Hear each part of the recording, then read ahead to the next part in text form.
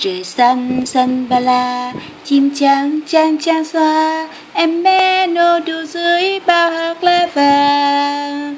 Ôi cánh đồng hoa bông cúc xinh đẹp quá, thích quá đi chị Bi áo hồng ơi. Công nhận cảnh ở đây đẹp quá chị Bi ha. Kìa bạn thấy không? Wow, có cái trái gì vậy ta? Đố bạn biết đây là trái gì? Tưởng gì dễ ợt. Trái này á mẹ mình hay nấu canh cho mình ăn, được gọi là trái khổ qua. Bạn biết không? Mình có thể nhồi thịt vô đây nè, hầm lên ăn nè, hoặc là mình xào cũng được, ngon lắm á. Nó hơi đắng đắng, mấy bạn nào mà không biết ăn á thì ăn không có được. Nhìn cái trái nó đắng như vậy nhưng mà thật ra nó cũng ngon quá bạn ha. Nhìn nó đẹp ghê nè. Cái trái á, thì màu xanh là trái chưa chín nè, màu hồng thì nó chín rồi nè. Còn đây nè là cái dây của nó nè mấy bạn, có lá nè. Trời ơi đẹp ghê á. Thích ghê á nha. Nè cái dây này nè để nó bám nè, nó leo lên cái hàng rào á mấy bạn. Wow, thật là tuyệt vời quá. Cái lá nó cũng đẹp nữa nè, cái lá nó hình đủ sắc màu. Dính lên tóc tôi rồi, dính lên tóc tôi rồi. Chị Bi ơi, tháo ra giùm tôi đi chị Bi áo đỏ ơi. Không cẩn thận gì hết là để mình tháo cái dây ra cho. Tháo cái dây ra, rồi xong rồi đó. Cảm ơn bạn nha. Bây giờ hai đứa mình cùng nhau hái cái trái ổi qua này, đem về nhà cho mẹ nấu canh cho mình ăn nha. Bây giờ mình sẽ chọn trái nào đây? Tôi sẽ trái màu vàng. Màu vàng ăn không ngon bằng màu xanh đâu, không biết gì hết trơn á. Mình xí trái màu xanh là liêu không biết chọn. Xếp bạn mới là không biết chọn á. Trái màu vàng nè, đẹp nè, chín, ăn ngọt hơn. Bạn mới là không biết chọn á. Chín á thì nó mềm lắm, ăn không có ngon. Trái màu xanh nè, ăn nó giòn rọp, ngon hơn.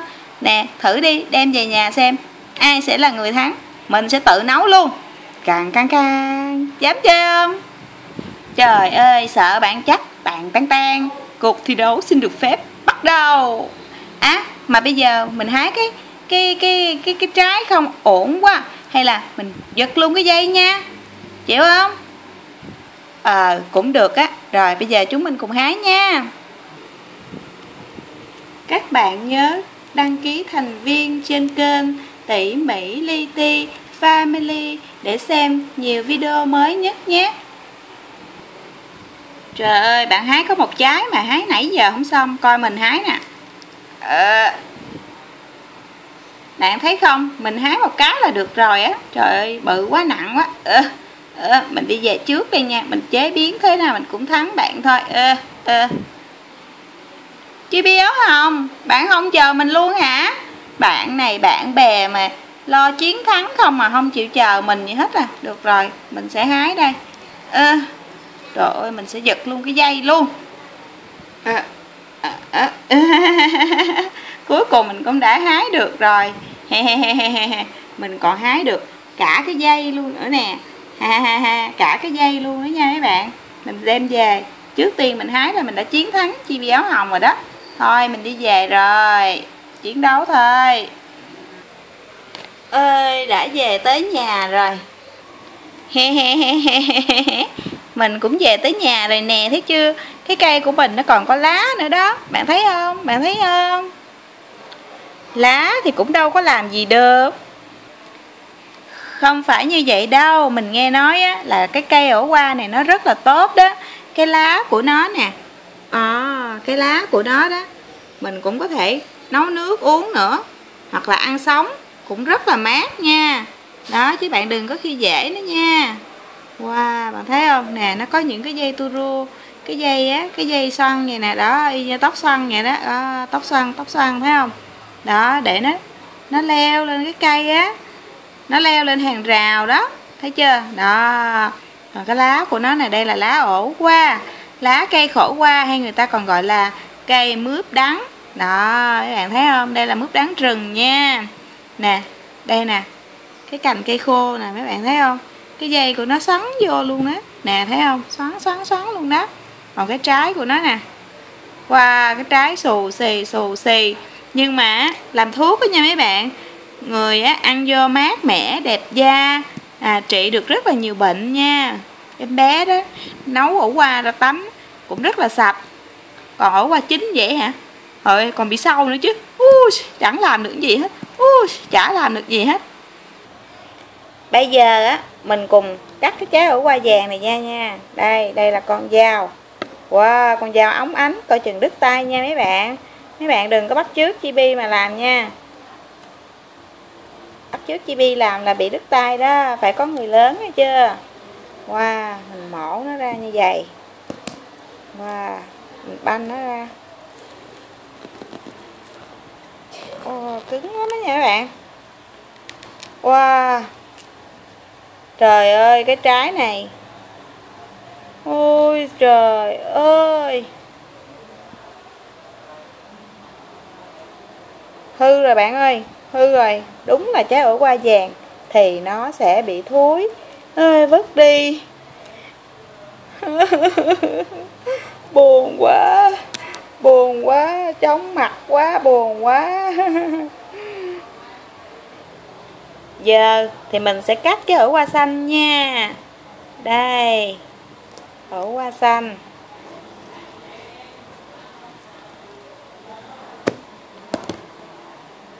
Ở nhà mình thấy mẹ mình moi ra như vậy nè. Đó, moi ra như vậy. Đó, cái ruột nó không có bị hư, mấy bạn thấy không? Cái ruột nó không có bị hư. Ui da, ui da, ui da. Nè mấy bạn dòm đi, cái ruột nó không có bị hư. Mình sẽ móc cái ruột nó ra. Móc ra, cứng lắm nha, cứng lắm, cẩn thận, cẩn thận. Wow, moi ra, moi ra. Mình làm hư rồi, mình làm hư mất rồi. Đây nè, mình sẽ moi cái hộp ra. Đó, các bạn thấy không? Moi cái hộp nó ra. Và moi cái hộp nó ra như vậy. Moi ra, hè. Đó, ở nhà đó là mẹ mình sẽ moi hết mấy cái ruột này ra. Sau đó bà sẽ bằm thịt. Bằm thịt, mình giả bộ mấy cái bông này là thịt nha, mình giả bộ nó là thịt. Nhồi vô trong đây. Wow, đây nè, đây là thịt. Đây là thịt. Nhồi vô. Đó, cột lại. Đó mấy bạn thấy không? Đó, vậy là đây mình đã có món ổ qua nhồi bông. Trời ơi, còn đây là ổ qua thúi. Khi ăn là mình bỏ vô mình hầm, cái nước nó đắng. Còn không thôi là người ta sẽ sắc nó ra như vậy. Đó, thấy không? Sắc nó ra. Đó, nè mấy bạn thấy không? Sắc nó ra thành cái lát như vậy nè. Để xào á mấy bạn. Đó, mình sẽ sắc về cho mấy bạn dễ thấy nha. Đó, wow, sắc nó ra, mình sắc nó ra. Wow,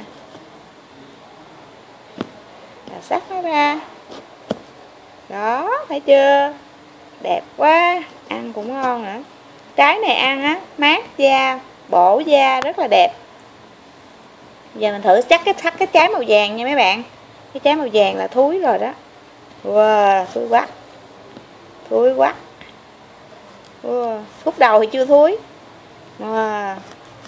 Thường nếu mà nó chín là cái hộp nó màu đỏ. Nè mấy bạn thấy không? Nè, nó không có còn ngon nữa. Wow, thúi rồi, nhưng mà sắc thì nhìn nó đẹp quá ha. Sắc thì nhìn nó đẹp. Wow, nè cái hộp ổ qua nè mấy bạn. Đó, đây nè. Đây là cái hộp của trái ổ qua đó.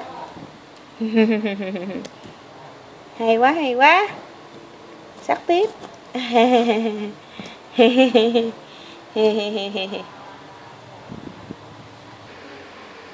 Chết rồi.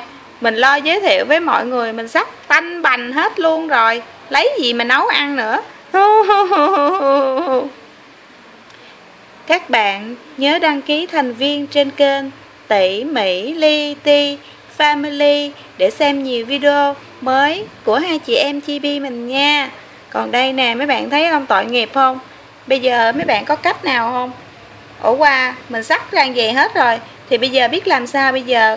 Ổ qua chín nè, ổ qua xanh, ổ qua nào cũng hư hết rồi á. À, có một cách, đó là mình đắp mặt nạ dưỡng da ổ qua. Bây giờ mình cùng đắp nha, cho chống lãng phí nha. Đắp một miếng lên trán, đắp một miếng lên mặt, đắp một miếng lên mặt, đắp một miếng ổ qua vàng nữa. Mát quá. Hy vọng rằng đắp ổ qua mình sẽ đẹp da hơn nữa. Trời ơi cái mặt kìa. Trời ơi, ổ qua xanh nè. Còn có cái bông nữa kìa, nhồi cái bông vô nữa chứ. Bó tay hai Chibi này luôn đó nha. Dù gì thì cũng thấy trái ổ qua nó đẹp quá đúng không mấy bạn?